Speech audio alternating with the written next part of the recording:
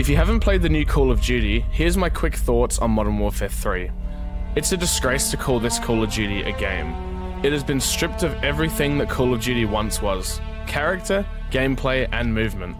Before you turn on my opinion and disagree, ask yourself this: would you pay $90+ for a game that's literally just come out and has added new modes and some movement changes and a few maps? If that's not the case, then don't get Modern Warfare 3. I'm biased and I boycott almost every release, but it holds a special place in my heart, and I've always enjoyed the multiplayer with friends and family. Yes, even Vanguard. But I'm either getting older or COD really is getting stale. This one just doesn't cut it. Hopefully with some updates that add more maps and eventually the game becomes worth its price tag.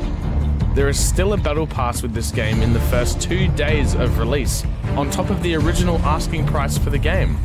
Absolutely insane. I streamed it live on Twitch this week, and I really enjoyed chatting about the game with the audience and having a laugh and feeling a tad nostalgic with the classic maps.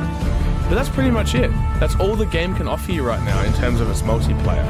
Have you picked it up yet? What are your honest thoughts? Because I'm enjoying it, but it's really not what I thought it was going to be.